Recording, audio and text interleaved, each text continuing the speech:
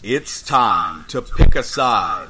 The border war is on the air with BG and TanMan.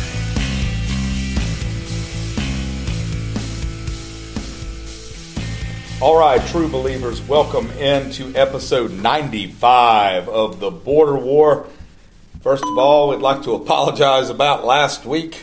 Hey, no reason to apologize. We had some flu and some home repair issues and life happens. All kinds of stuff. Life happens. But we're back. We are back, better than ever.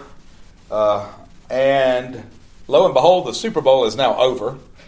But we never really got a chance to talk about it even starting, but now it's over. No, football season is not, though. We'll get into that toward the end of the... well, the NFL these days would like you to believe that the season lasts all year long anyway. So we will be talking, obviously, about our thoughts about the Super Bowl, although, honestly, not a lot to talk about there. 2019 power rankings are out, so that actually, we know who's up top, but toward the middle, maybe it gets a little more interesting. We'll go through that, and then back into the box we go. We will be talking about the Redskins, the Cowboys, and the Panthers, what those guys are going to be doing this offseason, or rather, what they should be doing. None of them will probably do the things they should do, but... Well, maybe they listen to the show. We know Scott McLuhan is a follower on Twitter. No longer affiliated with the Redskins, unfortunately. But my point is that there are NFL executives who listen to the show. And Rob Gronkowski's brother listens to the show. How about that? Yeah. How about that? He's waiting on us to hawk his energy drink, but that's okay. Hey. That's okay. We'll hawk anything. We'll hawk anything, man. You just give us a call. You let us know. We are definitely for sale. Absolutely. So, BG, you mentioned it. The Super Bowl was in the books. Obviously, we weren't here last week to give our expert analysis on what we expected to happen. Before we get into it, of course, the NFL picks list is over. I did pick the Patriots to win. That's 100 wins on the season. Another championship in the picks list for the TanMan. And aside from that, aside from watching the game, knowing that deep down in your soul, you were once again defeated by the TanMan. What are your thoughts, just off the cuff? Because, like I said, this game is now 3 or 4 days old. Yeah, I mean it's been broken down. But what was your take on the Super Bowl? I kept trying to talk myself into me being a big football fan, talking myself into feeling entertained, and it's just time for me to say I was not. Maybe it makes me sound like I don't know as much about football as I blah, blah, blah. I thought it was boring. I thought it was a really boring game. I thought the second half was better. But I didn't feel like it was just defenses doing a great job. I felt like it was two offenses that were just not playing well in the first half. I don't know about you. Let me just throw this out there. I said this to my wife when we were watching the game. Mm-hmm. I thought that Tom Brady looked a little ill. His eyes seemed kind of dark. And he seemed a little paler than normal. It's called age, man. Well, I was just wondering, though, in the first half, he looked a little feverish. I thought maybe he had the flu or something. No, but it just, look, the Rams seemed completely unprepared to be there. I think I tweeted this week, I don't know if you watched the end of the game, but Tracy Wolfson trying to interview. Oh, my goodness. That was the most exciting part of the night for me. I thought maybe she was going to die. I didn't know. What about the Tom Brady, Robert Kraft embrace and kiss? Did you see that picture? Yeah. Kind of weird. But I mean, it's not surprising to me that all those guys are weird. A lot of successful people are. I'm not going to say I wasn't. I don't want to be that guy back. Oh, this was boring. I'm not angry about it. I'm just telling you I'm not going to lie and say I thought it was a great game. No, I don't think it was a great game. Because there are people doing that. No, I think that those are people trying to push something to try and seem like they're more sophisticated than that. Look, man, I'm all for a defensive game. I kind of expected this after what we saw New England do to Kansas City. There wasn't an offense anywhere in the league over the season more explosive and entertaining than the Chiefs offense. And for the better part of 3 quarters, the New England defense in the AFC title game really held them in check. I didn't really expect a high-scoring game. I expected something. I think I tweeted out 30-20, but in my gut, I really kind of felt something more like 24-13. Right. a little bit of points, not a ton of points. But you go into halftime and this thing's 3-3. What was it? 3-3? Was it 3-0? It was 3-0 at halftime. That's right. But listen, hats off to those defenses. I think Sean McVay, the whole boy wonder routine. Man, it was the teacher and the master last Sunday. Oh yeah, that was Bill Belichick going to work for the better part of 4 quarters the other night.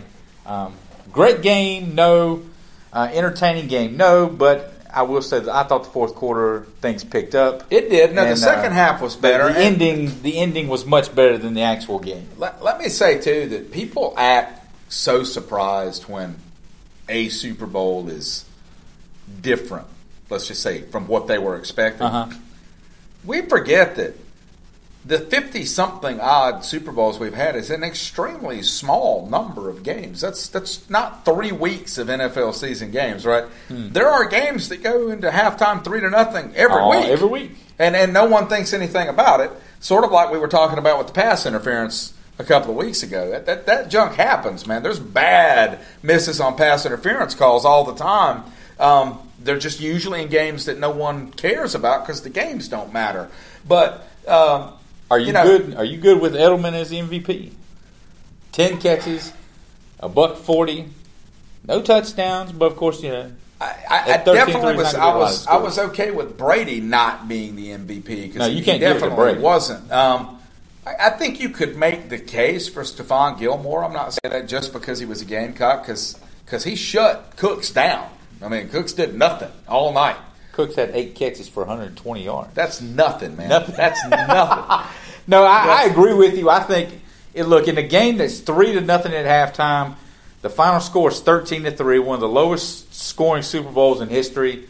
It's got to be a defensive guy. It's got to be a defensive guy. You got Gilmore. What do you have?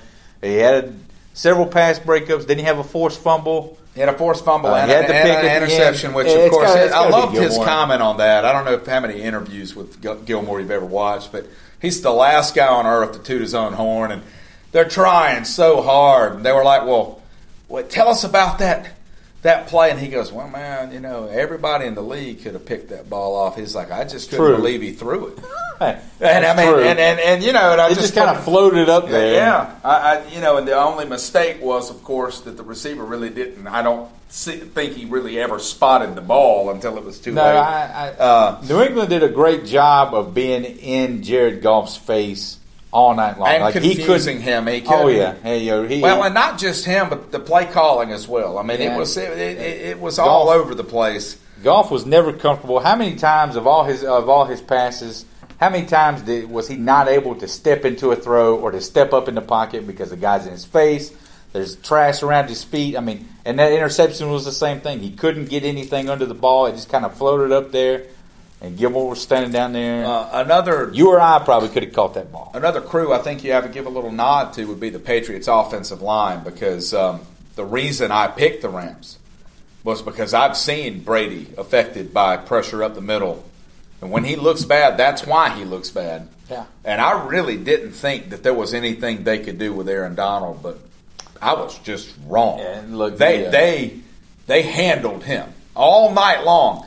Brady got one pressure. One. He never touched the ground. If he was playing poorly in the first half, it was coverages or I don't know, but it wasn't pressure. Brady was not under pressure really at all, and especially in the second half.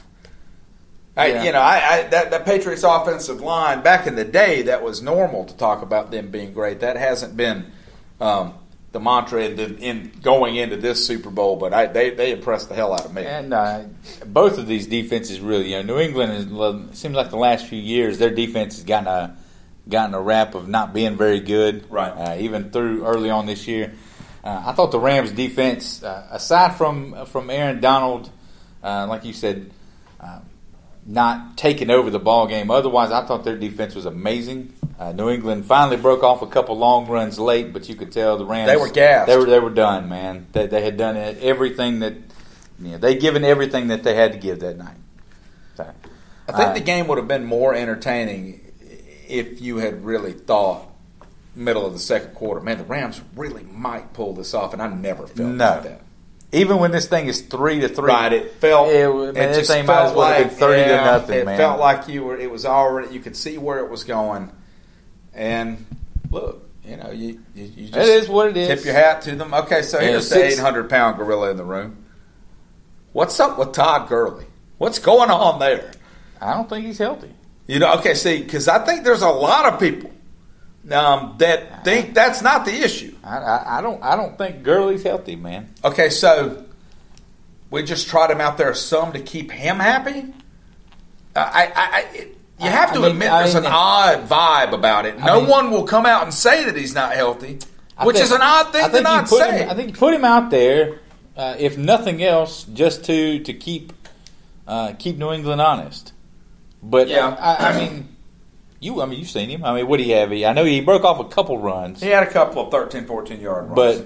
But when 20, I think I saw the stat the next morning. They ran 60 plays. 27 of those 60 plays went for 0 or negative yardage. So when your offense is doing nothing, man, I think you got to put Gurley out there, to just keep him honest. Here's my question though: why has it not come out now that he's not healthy? Why are they still being really weird about it? I don't know. He's being weird about it. McVay's being weird about it. Everybody in the Rams organization is being really strange about it. No one's come out and been like, look, man, his knee's not good. Lay off of him. No one. It's really strange. It just has an odd feel to it. Yeah, I don't know. Maybe he just got a big deal. I don't know. Maybe the Rams are secretly shopping him around the league. Well, there's already been articles on ESPN, opinion pieces saying that the thing to do is to trade him. If you know that it's not the first time he's had trouble with that knee, right? It was like that. It was like that when you got him. Yeah. So no, if it's an issue and you can cover that up and move him on to somebody else and make it somebody else's problem, then no, I wouldn't say anything about it either. Buyer beware. Yeah. Well, I guess that is the most believable option. But I don't know if you saw it. I've heard people go like, "Oh, is it mind? Is it his mind? Is it mentally?" Well, that's the thing. But you're leaving it open to all that interpretation. There are people that are going to do that. And his post game interview was strange. He had a very odd demeanor. He's just sort of like, I'm okay. I'm happy to be here. At least he didn't do like Andrew Whitworth and just sit up there and go, "We're all going to die one day." Okay. Thanks, Andrew. Thanks for stopping by. The 2019 Power Rankings are out. BG, take a guess at who's tops on the list. No cheating. Tops. Number 1 going into next year. Going into next year. Now, obviously, I guess this is without of course the draft and free agency. Kansas City Chiefs. No, the Chiefs are 2. The Super Bowl runner-ups. Yeah, they've got the LA Rams at number 1. Now, this is the one. Looking through the list, this is the one that jumps out at me like, I don't see that. They are not going back, man. The Rams, they went all in on this year, going out. You've got Goff on his rookie deal, but you went out. You feel like Sue's used up, too. Right. You went out and you brought in Sue, Talib, Marcus Peters. You bring these guys in because you're making a run now. And we talked about it. Yeah. We talked about it on the show. Yeah. Your concern was that you had a lot of strong personalities in that locker room, and that didn't end up being a problem. No. But you're right. Those guys, every one of them, on the back end of their success. Every one of those guys. But you've got the Chiefs at 2, the Saints at 3, and the Patriots at 4. So the final 4 from this year is who they say will be the top 4 teams going into next year. The Chargers, Bears, Colts, Seahawks, and Ravens round out the top 10. That feels high for the Bears for right now. See, I think that I'm fine with the Bears. They could end up being that good. They certainly could. Top 10 for the Baltimore Ravens. No way. Yeah. I was really high on them at the beginning of the preseason. I thought they had a pretty good roster. But no. They Steelers at 11. That also seems high. No, Antonio Brown's not going to be there. High. No Le'Veon Bell. I'm going to scroll. The top NFC East team, they've got Philly at 12, and then followed by the Dallas Cowboys at 13. It makes the point that the Cowboys are the youngest team to make the playoffs. They've got cap room, but most of that cap room is going to be used up, with the upcoming deals for Amari Cooper and Zeke Elliott, and decide what you want to do with DeMarcus Ware. And of course, maybe you guys did the right thing, but you got a really big question mark. You got a brand new play caller. Not a lot of record to go on there. This guy was a backup quarterback, 2 years ago? I don't understand that move. For some reason, Kellen Moore, is the new Jason Garrett. Jerry Jones has, for whatever reason, fallen in love with Kellen Moore, and it appears that for the rest of our lives, Kellen Moore is going to be associated with the Dallas Cowboys in some capacity. I don't know what else to... It doesn't feel like a good spot for his... Yeah, that caught me off guard. Yeah, you want to make him your quarterback coach? Okay. Yeah. Offensive coordinator, call him plays. Of course, I don't know if that's better than the alternative, because I think the alternative was going to be Jason Garrett, and we've seen how that goes. But again, this mentions, of course, that we should be, hopefully, knock on wood, getting Travis Frederick back next year. Jason Garrett not getting a contract extension. They're going to make him coach this thing out. That also surprised me. Not the first time. I was a little surprised at that too. But not the first time Jerry's done that. So we'll see. I expect the Cowboys hopefully to take a big step forward.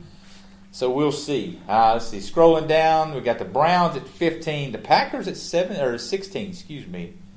Seems low for Aaron Rodgers. Still scrolling, and here comes the kind of common belief right now, though, is that the Packers are right at being done. I'm not saying I necessarily agree with it. Yeah. But, a lot of the pieces around him have fallen apart. We've talked about it. That organization has failed Aaron Rodgers. They have failed Aaron Rodgers much the same way that the Cowboys failed Tony Romo all those years. It's like I've said for years. Well, I haven't said it for years. I've said it for about 1 year. But, people always talk about, if the Redskins could just have that's 7 years, elite doggy years. If we were dogs, you would have said it for the past 7 years. Woof. And people are like, I wonder what the Redskins would look like if they had an elite quarterback. I'm like, they'd look like Green Bay. They would look like a team with a really good quarterback who has absolutely nothing to show for it. They did win they won one. Yeah. They won one. They got one. They got them one. But they haven't been back. They haven't even lost a Super Bowl. And it still blows. Aaron Rodgers has played in one Super Bowl. Should have gone back again if not for that NFC title game up in Seattle a couple years ago. The game was won. Anyway, scroll down to 19 on the power rankings. In come the Carolina Panthers. They mentioned one name in there right for the Panthers, Cam Newton, and it talks about his shoulder surgery. Cam got it done a little earlier this time than the last time, but I don't know, man. The Panthers, that's the team they have created, correct? It is all Cam Newton.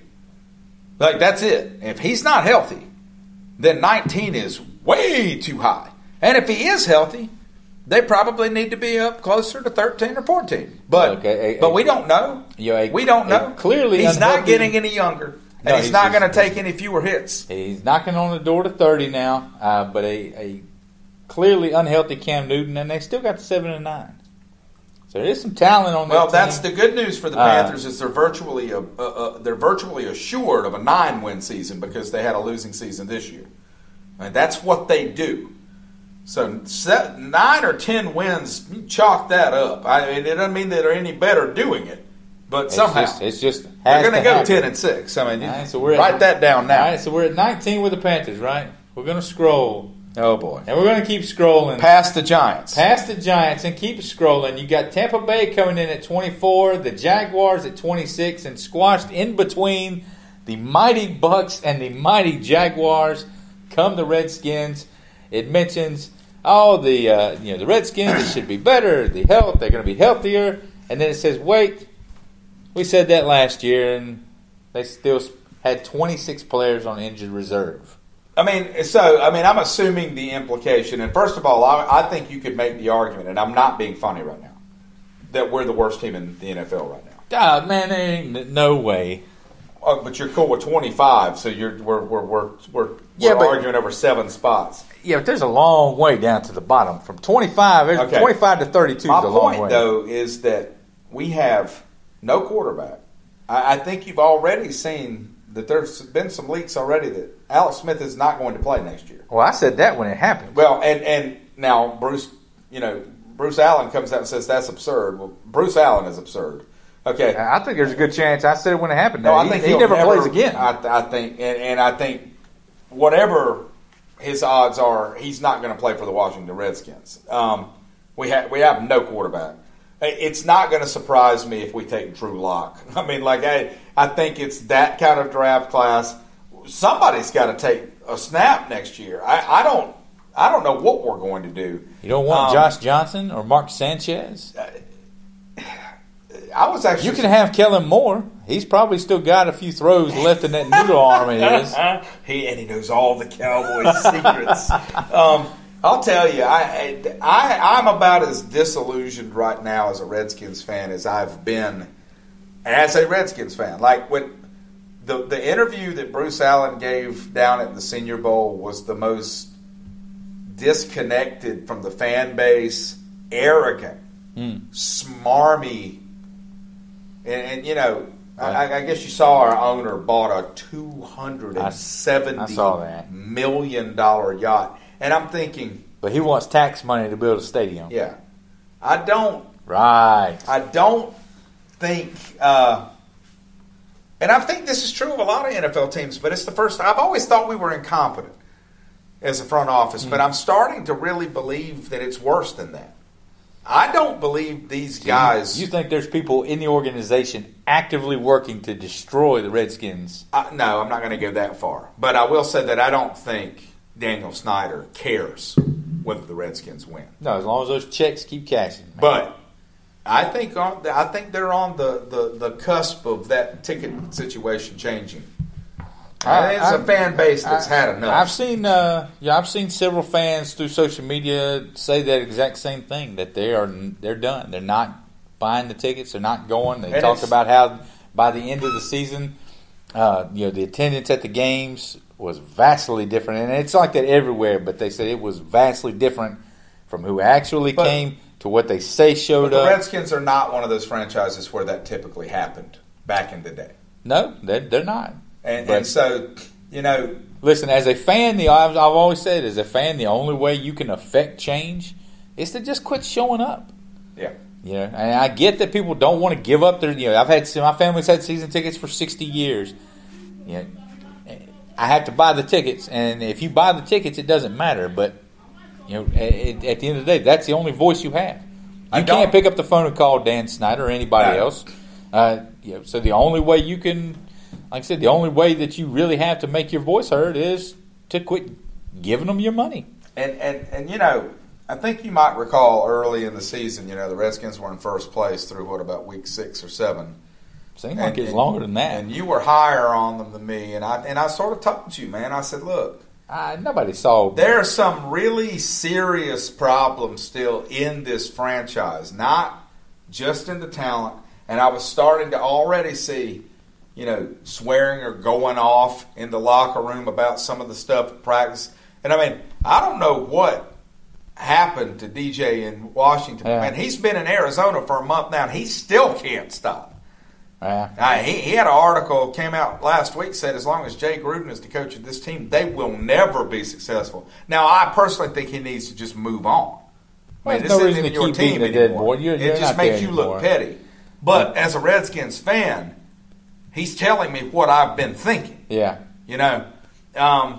And so, emotionally speaking, I'm about as uninvested in this team right now as I think I can get. They make the point here on the list. They make the point that your two tackles, William and Moses, for the first time in a couple years, they're going to come into next season healthy.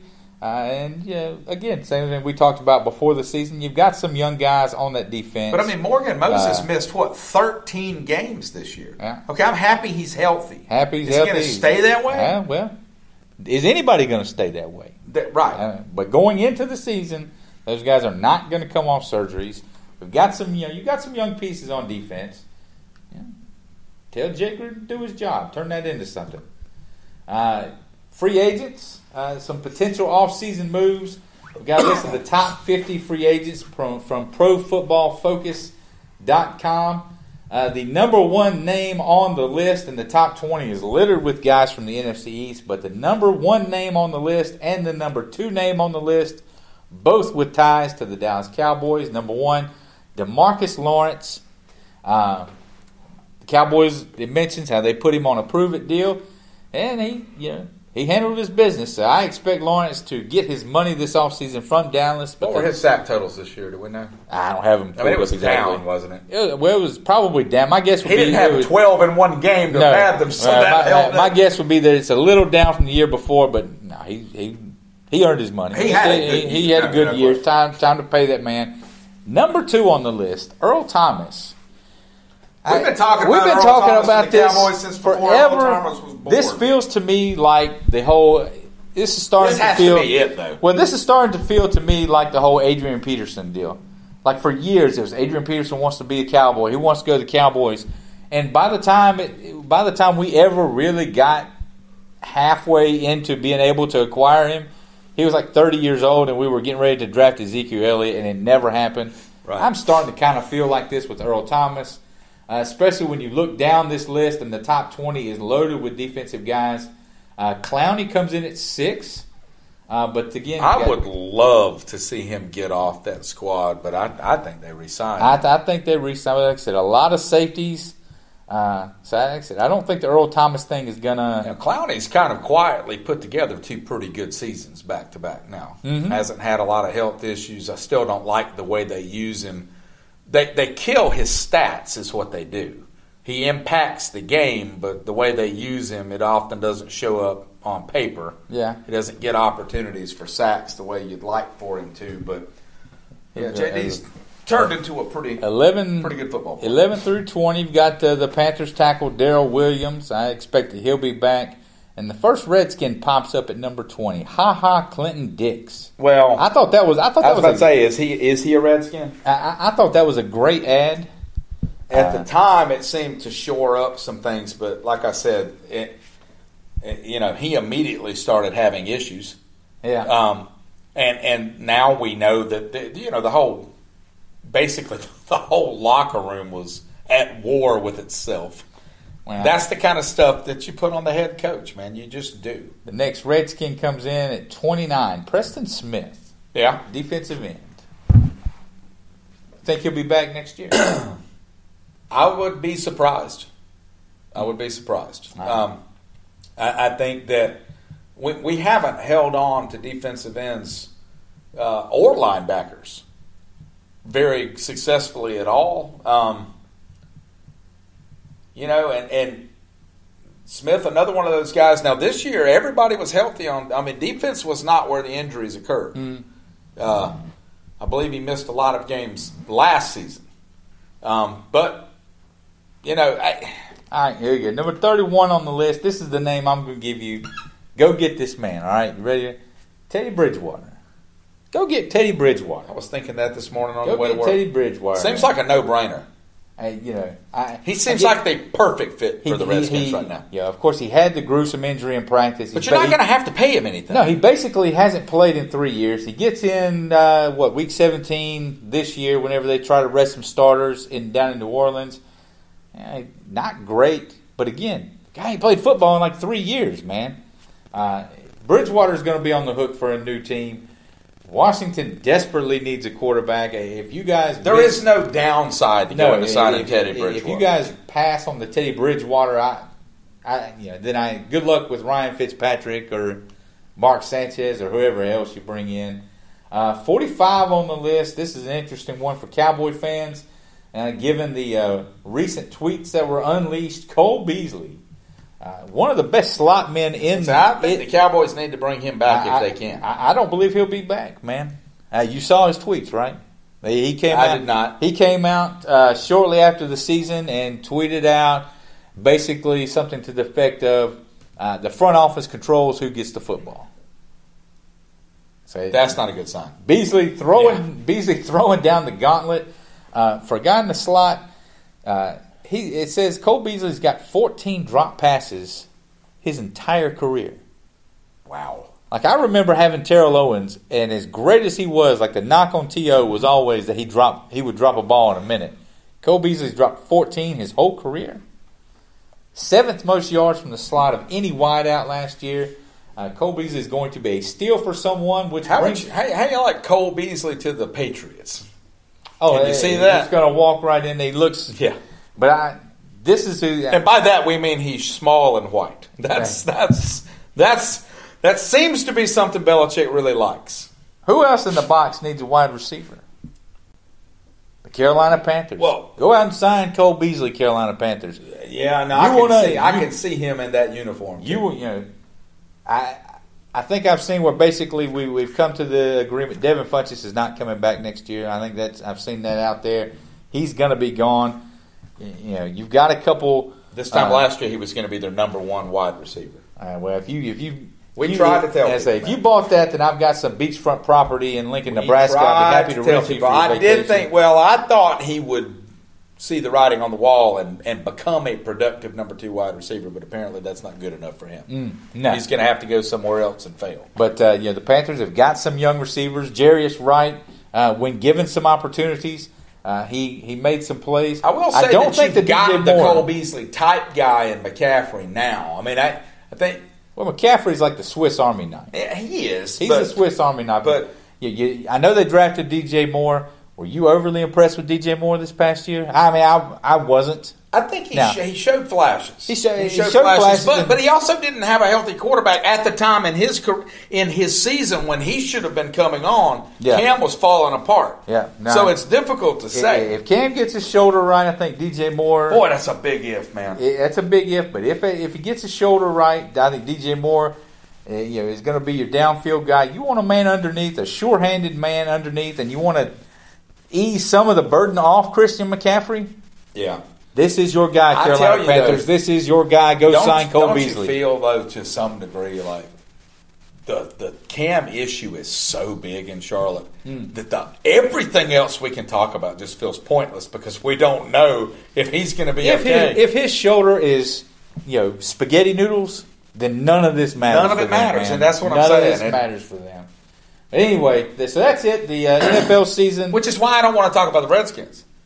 Because we don't have a quarterback. Well, you're going to go out and sign Teddy Bridgewater. It's going to be okay, man. It could happen. It's going to be okay. But I mean, and if not, do you honestly think that that's going to happen, though? What? They're not going to get him. It makes too much sense. Well, they just won't. I'll say this.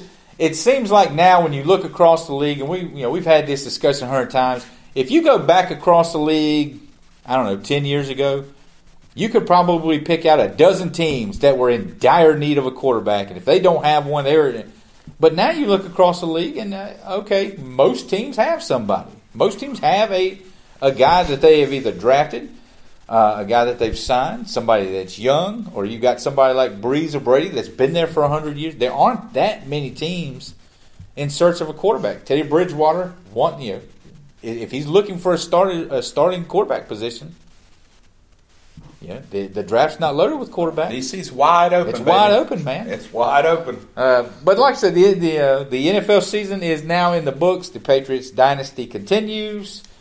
No surprise. NFL draft will be coming up.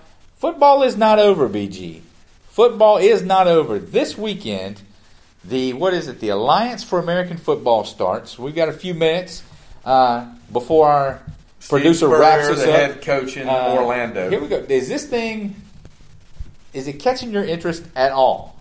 I think the way the league is set up, they don't have the individually owned teams. Basically, Bill Polian runs everything. He runs every team. When did the USFL start their season originally? I know it was a spring sport. I don't know. It was a spring league. It feels too soon.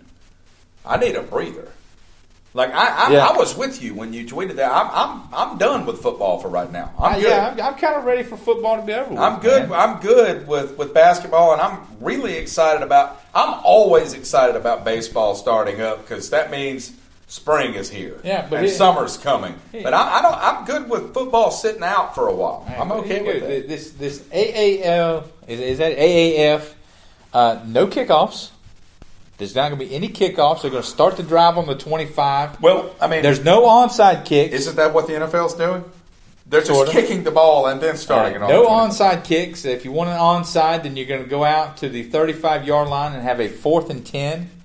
No extra points. So basically, no kicking at all. Right. Everything's going to be a conversion. Well, and if you think about it, the NFL right now is having a hard time keeping itself populated with kickers. Mm-hmm. That makes sense to me. That's smart on their part because they would have ended up with some putrid kicking. Oh, gosh. 10 weeks, starting this Sunday, Steve Spurrier's Orlando Apollos going to host the Atlanta Legends. And some of these names, you're going to recognize some of these names on some of these teams, man. You got Trevor Knight out in Arizona from Oklahoma.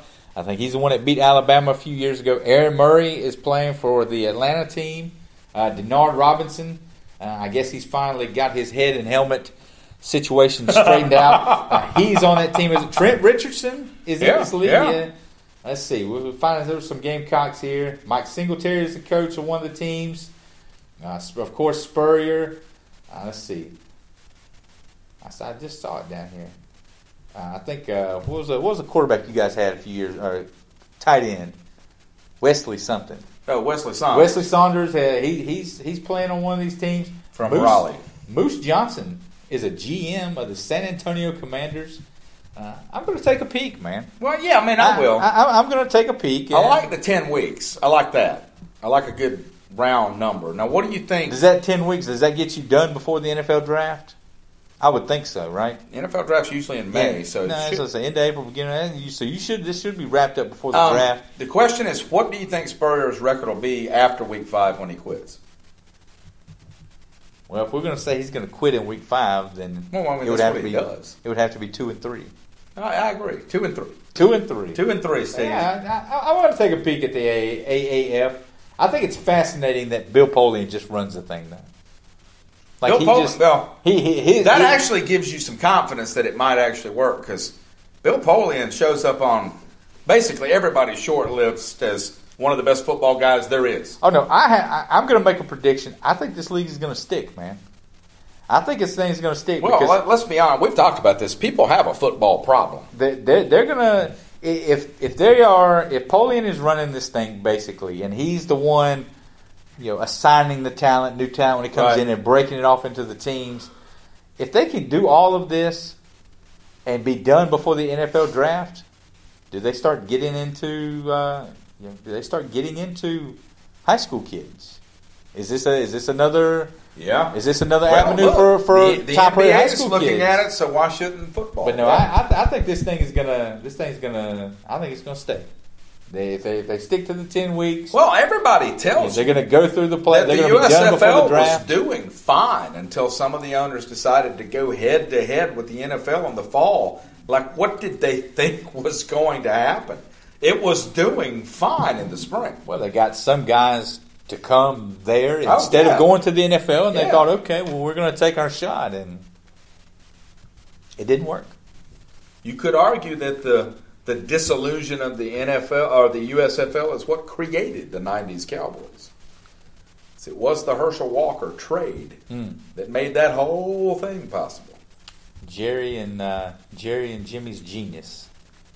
Say that 3 times fast. Jerry and Jimmy's genius. Don't really do it. Genius. Jerry and Jimmy's genius. All right. That's it, guys. Got some announcements that may be coming up, so stay tuned. Maybe going back with a live version of the Border War podcast. We will definitely keep you updated. So in the meantime, follow us on Twitter at the Border War. You can follow us on Facebook as well. Listen, we're trying to give you another choice in your afternoon drive time sports talk local Lord knows people radio. around here need one. So share our post. Get us out there.